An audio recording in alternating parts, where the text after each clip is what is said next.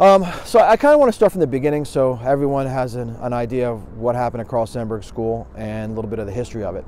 So back in October, there was a short power outage affecting this region. And when that occurred, right afterwards we had a gas leak here at the school. As usual, it's not the first time we've had gas leaks out of school, and PSE&G came out and identified the leak and fixed it, and the school continued as usual. This past Tuesday, again, we had a brief power outage in this area affecting all the way from Sandburg School to Shiraz School, and it was brief. Our generator kicked on here, and for those of you who are not aware, Sandburg School is a county shelter, and it requires a significant generator so that in the event of a weather emergency, people can be sheltered here and they'll have power. So when the power goes out, this generator kicks on, powers the school, and in that short amount of time, and then it went off. And again, for the second time now, we had a gas leak. Staff here noticed the smell of gas. So that struck us as odd that those two events would coincide together. Our experts came out from our maintenance department. We hired a contractor, came out, PSE&G, and began looking at this. And when we first began communicating with parents, we had every reason to believe that this, like other gas leaks, would be repaired and school would operate as normally as soon as possible. But what we found was significant gas leaks all along the exterior lines within the building that was not normal as to just a traditional gas leak from a usual event. Our contractors, after painstakingly going through this process and fixing multiple leaks throughout the system, have come to believe that there is an equivalent to almost like a power surge from utility, that when the gas was provided to power up our generator here, something failed within the system outside of the school that regulated how much utility gas can come into the school building. And when the electricity came back on here, that gas remained there and pressurizing within the lines, and it had no place to go, causing significant leaks throughout the gas lines that run underneath the school and on the surface to the appliances within the school.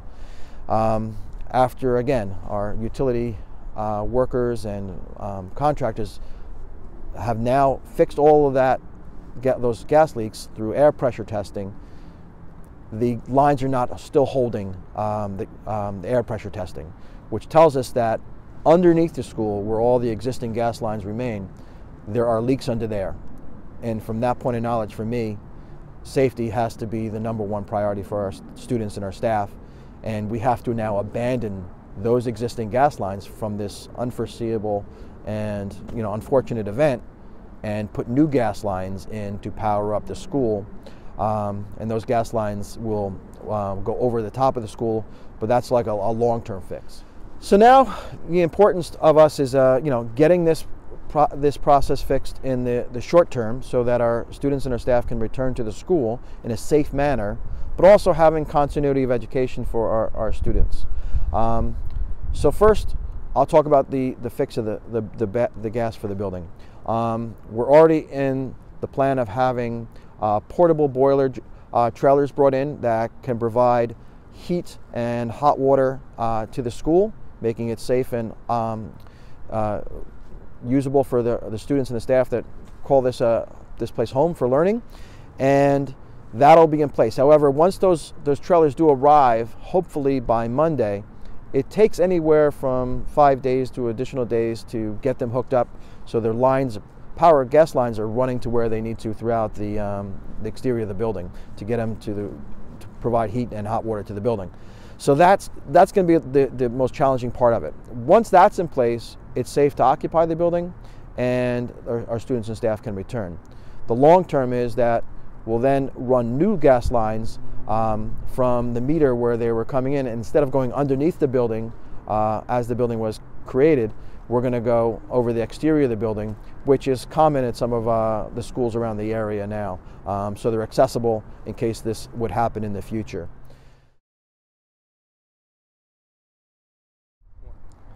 And so now the educational process, the continuity of education for our students. One of the things that we met with the board, and there was consensus to temporarily use remote learning as an option for our students, our staff, and our parents. So what that means is that we would be able to have our students learn on a remote platform, similar to we did during the pandemic. However, we know the outcome of this will be a shorter time period, and this time we're also going to give parents who have concerns about leaving their child home alone, have working commitments that their child can't be working remotely at home, options that they'll return to school and will get on a bus just like they used to and go to learning centers that we'll have set up around the high school campus. And this way they'll be supervised by educators and they can continue the remote learning there, and then at the end of the day they take that same school bus they would usually take to come to Sandburg to go home. Some of our special needs population will get additional instruction that their programs will continue in person, again on the campus of Old Bridge High School. Will accommodate and make space for them.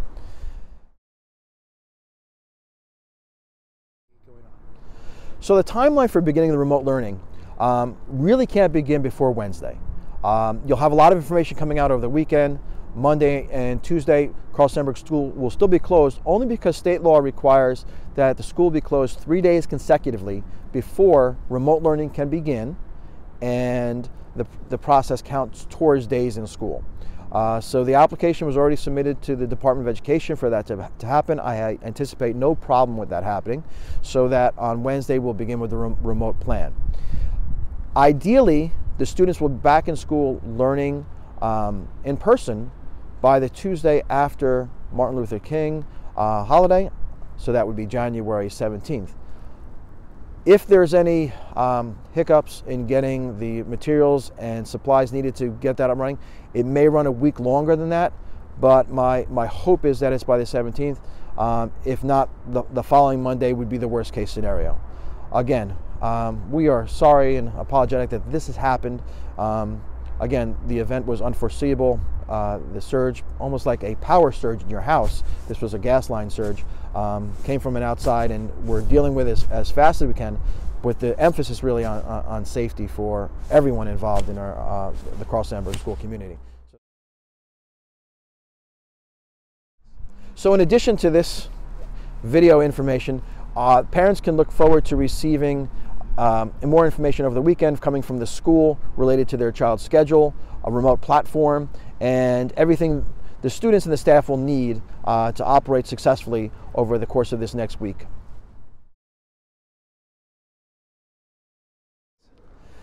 So we've been trying to think of everything, and information will come out through your child's coach about participation in athletics and how that may continue into next week. We want to make sure that the continuity of programs for our students is there for them. And I know, again, this is very difficult to have to go through this, and I really thank you, this public, for being so understanding, and I have to thank everyone from the township through my staff here. My team has been working around the clock to make sure that while this event is unfortunate, we overcome it, as we always do here in Old Bridge, and we face this challenge, we defeat it, and we get back to what we do best, learning and making everyone proud.